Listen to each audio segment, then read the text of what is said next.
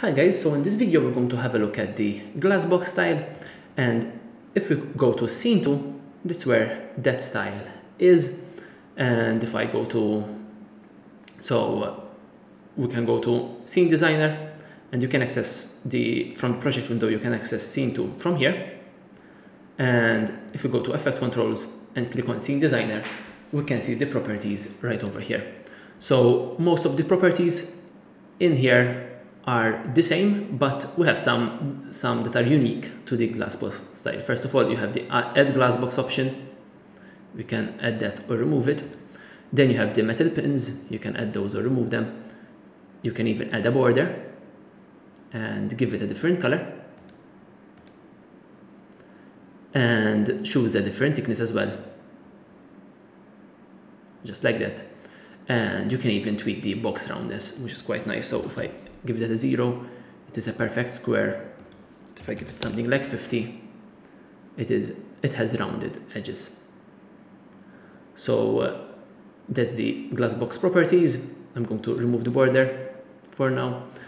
And now if I go to display card properties, you have the display card color.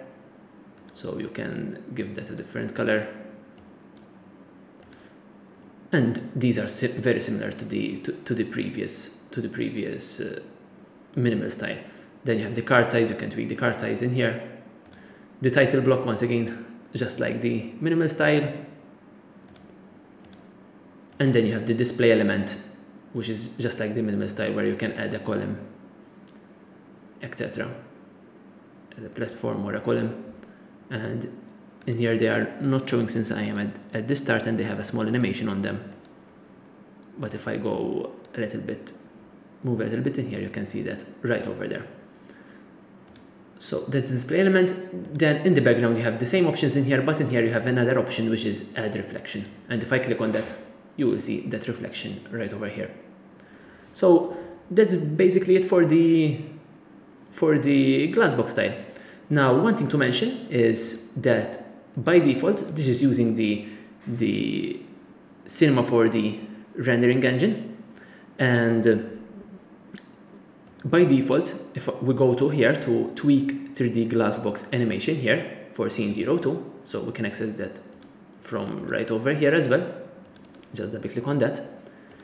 And if you go in here, this is where we will tweak the actual 3D animation. And by default, the settings are set to low so that you will preview things fast in here.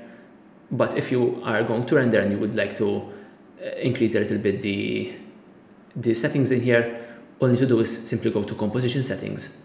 And of course, when you are inside this composition, when you are in the tweak 3D glass box animation here, composition, and go to 3D renderer, go to options for Cinema 4D and increase this. Use something around the middle in here would be good. In this case, I'm going to leave it in draft for now so that we preview a little bit things faster. So click OK and OK, and that's basically it with those settings. So let's jump to the next video where we'll see how we can add animation to our toolkit.